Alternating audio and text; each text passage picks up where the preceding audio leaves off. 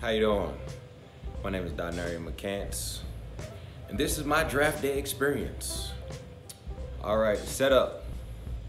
So coming off of a pretty good senior season out of Delaware State, historically black college, small university in Delaware, of all places. And they said, hey, I think I had a pretty good season. Like I said, you can see from the plaques and everything. All MEAC, all conference, NCAA, and all that stuff, especially coming from a subdivision of the NCAA. Ended up with 19 touchdowns for the season.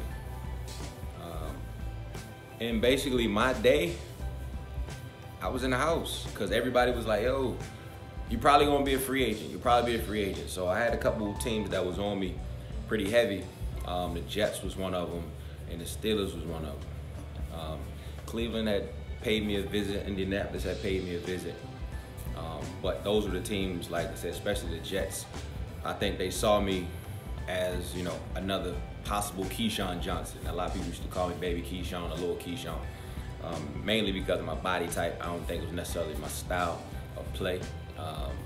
But definitely because I fit the mold. I perfect, same size, same attributes as Keyshawn Johnson. So that was that story. But for the most part, everybody was like, free agent, free agent, free agent. Now, to build up to this, nobody, kind of knew who I was. Started off with 1 or 2. I think Cleveland, Indianapolis came through. Delaware State did a couple trials. Now, in my situation, I didn't go to the combine. So they had to come to me. And from what I hear now, some things were done on the borderline. I was doing a workout almost every other day for about 2 or 3 weeks. So coaches would come in, hey, I need you to meet me here. Hey, I need you to meet me here. And then I just go out there and work out. And then those combine days, my bench press went from 9 to 14.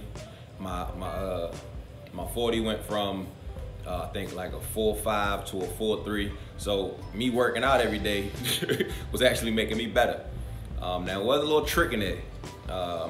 New England had came down. They had me run on a brand new rubber track. Delaware State just got a new track, and I had on rubber shoes, and they wouldn't let me put on spikes. I was like, let me get some spikes. They was like, no, don't worry about the spikes. We just want to see you run.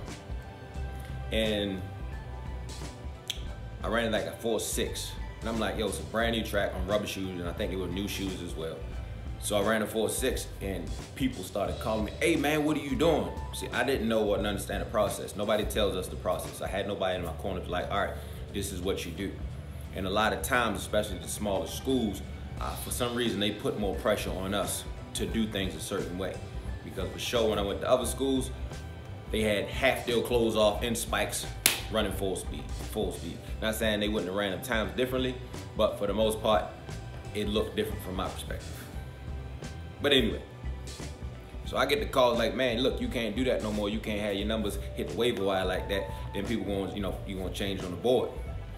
Now that being said, also, when I did run my 40 at Delaware State, Coach Mann, shout out to Coach Mann, Richard Mann, he's part of Marty Schottenheimer gang. My stepdad had videotaped it. So when I ran my first 40, you just see him walk. Later on, he tells me all he had to do was see that first 20. And he walked and said, hey, we got to get this guy. So, day of, first day. Don't expect to go first day. Don't expect to go first day.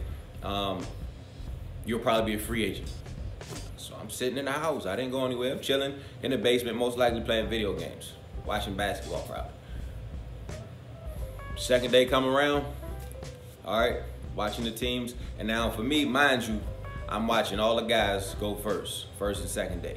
Now, the part that really pissed me off was the guys who didn't play, but the fact that they went to the bigger schools got an opportunity before somebody who proved that they could play on the field, and dominate on the field. So that was that chip on the shoulder. Coming from HBCU didn't really matter. I was just happy to get an opportunity, because that's where I was told that's all you can ask for. So following that, so I'm just calculating all these numbers. I'm writing these names down when they got drafted, because now it was a challenge. That was the fight. for me on the inside. You know, you always hear athletes make up stuff in their head. That was me. All these suckers that got picked before me, and you ain't even touch a field, you can't be better than me. So that was kind of my mindset. But then that fourth round came around, you know, and then I got some calls. Hey, stay by the phone. If you don't get picked up, if you don't get drafted, we're gonna pick you a free agent. All right, boom. Then that fifth round came through, and they said, hey, stay by the phone. You're our next pick. So I'm like, hold up. Let me get your number so if y'all don't call me, I can call you back. And they was like, stay by the phone. You our next pick. So then the next time it go across the screen, the Washington Redskins picked Darnarian McCants. We'll be right back after this commercial. So all they showed was my ticker of my name go across, and they went straight to commercial. Then I got a phone call. Darnarian McCants, congratulations, you are now a Washington Redskin. And that was Coach Schottenheimer congratulating me on being drafted 5th round to the Washington Redskins, at the time now, the Washington football team. But that's pretty much my draft day. And then, you know, everybody was asking, what was my reaction? It was go time. My reaction was, whoa, whoa, whoa, whoa!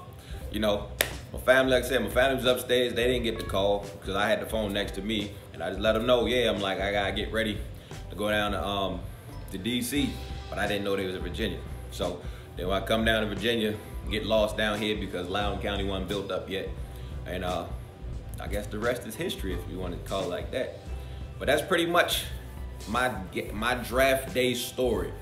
You know, coming from a smaller school, you know, I was definitely happy to get that opportunity, because all you see, you know, I think at that time when I was coming up, you might have seen some black college football games on BET, but now they've completely disappeared. You know, why? You know, there's some questions we gotta ask. How do we get back that visibility so people know that we exist? But you know, that was my whole deal, is to go out, represent, and let them know HBCUs got ballers too. That's why anytime you see my pictures, we had something called DSU. That this was the D, that was the S, and that was the U. So I just did it often. So anybody from Delaware State, you know, around that era who was doing that, they already knew I was representing HBCUs. And anytime, you know, when you go across the field, a lot of times those guys know each other because they either competed against each other or went to the same schools. It was very rare that I ran across somebody who was from HBCU. And I just tried to say what's up, you know, good game, whatever. But then I think, like I said, we start having some monsters come out and show them that, you know, HBCUs still have some ballers. Sean Mathis, what's that boy, Bethea. You know, we had some guys who ended up being All-American, All-Pro, as well as win a couple Super Bowls. So, you know, it's just about the opportunity. We get the opportunity, we shine. And that's all it comes down to. You know, so this is my draft day story. Delaware State, Darnarian McCants. Thank you very much for listening.